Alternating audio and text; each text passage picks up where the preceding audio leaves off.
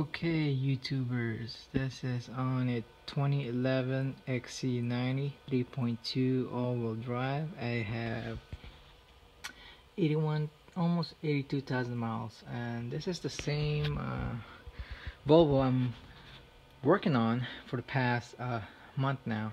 But anyways, this is all are my codes right here. Start from the beginning. Have this P1E, that's the cam positioning sensor. Already, yep. Replace those. Replace that sensors, the VVT or the valve reset. New cap. Yep. It's related to the other one, so same shit, same one. Same. Purge control valve circuit open. Parts on the way, but probably have a good part. Yep, same. So anyways, here's what I found. I was going to do a more in-depth troubleshooting. So I had my battery charger here hooked up.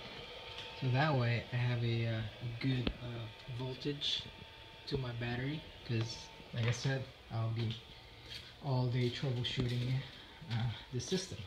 So, and I do have my printed out schematics over here, and this is all my valves that I replaced. So pretty much I have replaced this. This is the cam reset valve. I have the cam positioning sensor for the exhaust, cam positioning for the front or the intake, and I just found out that this valve right here is for my intake side, and this is the cam profile sensor, by the way, and this is the exhaust side. It's hard to tell because they're pretty much in line with each other, so you can't really tell which one is intake and exhaust. So the only way I found out is through the schematics here. But here's what I found out, right? So at this line 11, I'll go ahead forward it the next page. So at the junction box, right here, and everything is tied in over here. That's fuse 15A. So I'm supposed to have 12 volts, right? This green wire, 12 volts all the way over here. Oops. Oh, right here.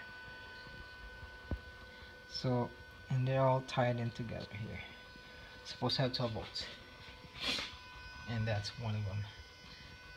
And I have 1.9, and it's going crazy, right? So I'm like, okay, maybe there's something wrong with the harness. So I start shaking this, right?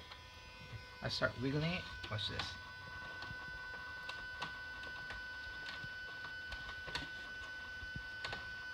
See?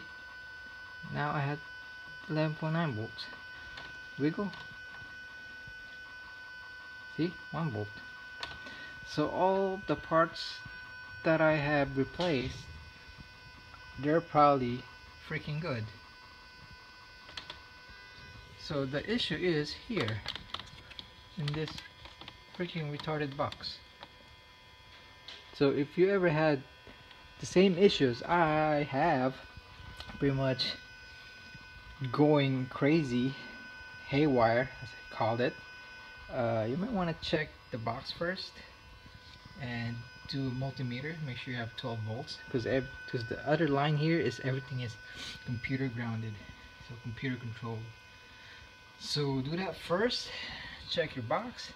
I don't know why it went loose, but I'm about to find out and check it out.